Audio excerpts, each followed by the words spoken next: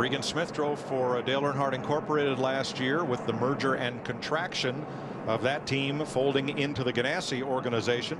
Left without a ride.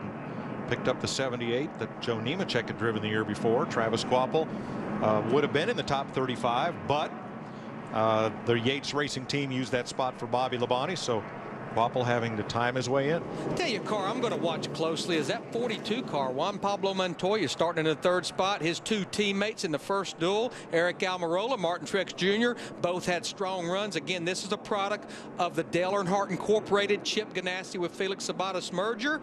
And Montoya has been fast all weekend here and runs good at the restrictor plate racetrack. I'm just having a problem.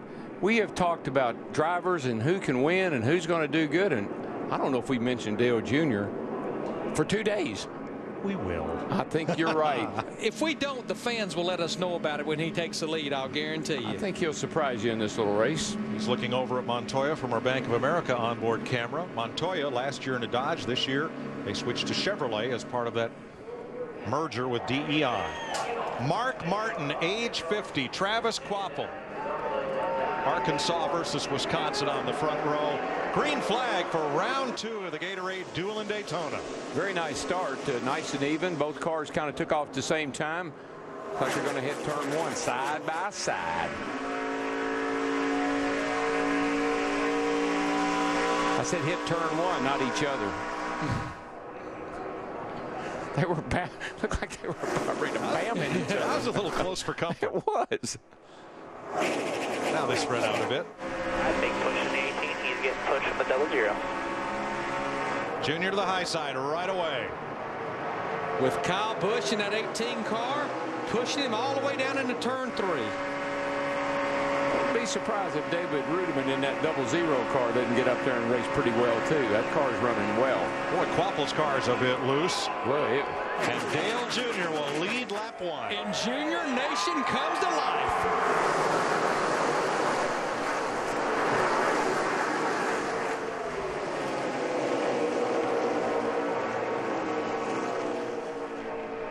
Right with you there. He's cleared the 28. 18's cleared the 28 there.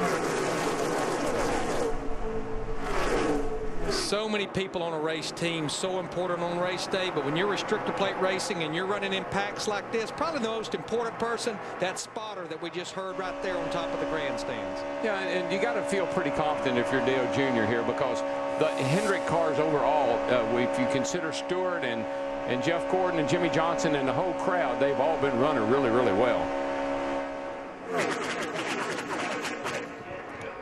Front 5 single file, and David Rudiman peeks out in the tri-oval. Here he comes on the outside in his Toyota. Yeah, he needs some help. He got out there, but he's going to pay the price. Nobody went with him.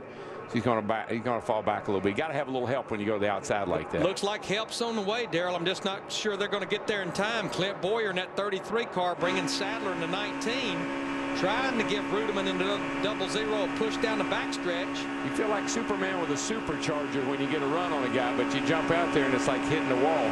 She says, whoops. Riding with Denny Hamlin, that's Bobby Labonte just in front of Hamlin in the Ask.com Ford. Pretty much when you're on fresh tires like the start of these races, the bottom groove is going to be the way to go. You're going to hang around the bottom for a while. Might move up after the tires give out a little bit. Front 7 single file, rookie Scott Speed alongside Rudiman in that second pack. And well, they were single file for a moment. When I started to say that, they were. Mark Martin in the 5 car, pole sitter, gets a little help from Montoya in that 42 car. They go to the outside. We have definitely seen where all it takes is 2 cars hooked up, and you can go. Yeah, you got to have some help. Get somebody to go with you that can help you, push you, and you can make some passes. Speaking of pushing, Denny Hamlin gives Bobby Labonte right there a little push going down the back straightaway. Teammates side by side through turn 4. Mark Martin comes around the outside in the Kellogg's 5 to take the lead from Junior. Can Junior get it back at the line? He does. Dale Jr. led the 3rd lap. Oh, we had cars a little bit squirrely back in the back part of that pack right there. Regan Smith stuck in the middle. And Scott Speed now drops to the bottom.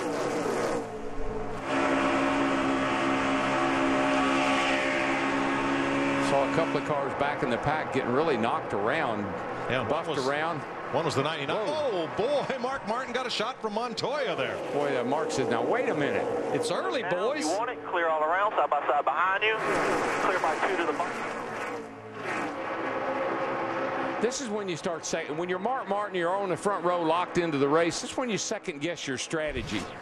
Whoa, if these guys are going to race like this, I might want to rethink my position. Let's see what the 99 back here in the pack. Watch the 99, Carl Edwards. Right down here, there's Carl. Boy. He got a pretty good nerve from Jeff Burton in the 31 car.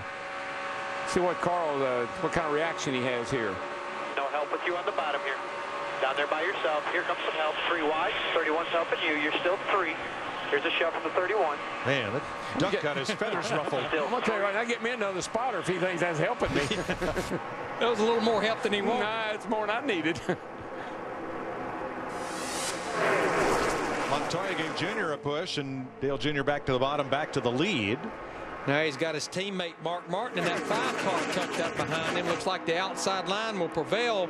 Denny Hamlin in 11 trying to bring the bottom along. One of the big movers has been Brian Vickers in that 83 car, started back in 16th up there in the 6th spot. See, one of the things I think they learned from the first race, you can make a pass. It's okay to go ahead and make that pass, and you can get it back if you're the guy that just got passed. So I think they're feeling pretty confident about these cars. I tell you who's feeling confident. We talked to him. Darrell talked to him right before the green flag. Kevin Harvick started way back in the 22nd position. He's just cracked the top 10 in that 29 car. Well, just imagine this. If you can get a good draft off of 1 or 2 cars, how many can you get off of 25 or 30? Transfer spots. Travis Kvapil, Regan Smith was in the 2nd transfer spot in that 78. Boris Said is now right in front of Regan Smith. At 08, that's Boris Said. And that is the battle for the bubble right there. And look at A.J. Allmendinger in that 44 car. That's all of them right there together in a wide. Now, and when you see those cars kind of just weaving around a little bit, the driver is holding the steering wheel straight. That's the wind buffing that car around and making it wiggle like that. And Mike, we felt like he would be a factor. You saw Mike Wallace in that 71 car. Maybe didn't have a fast race car, but Mike Wallace really runs good in the draft. He's trying to get up there and race his way into the 500. Mike's just got a knack for hanging around the just right spot to get himself into these 500s. He's done it a couple of times. And right now he is 5th among the cars trying to race their way in.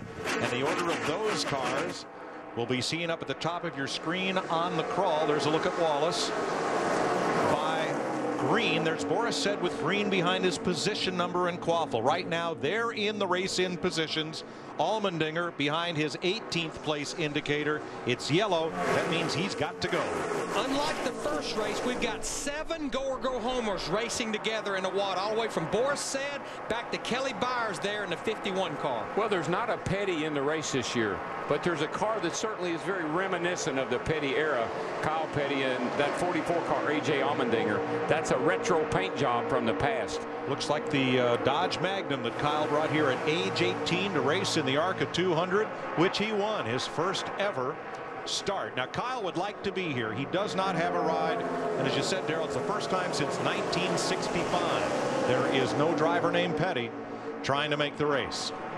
Meanwhile, back at the ranch, Dale Jr. still leads them around here. 9 laps in the books, 51 laps to go at Daytona.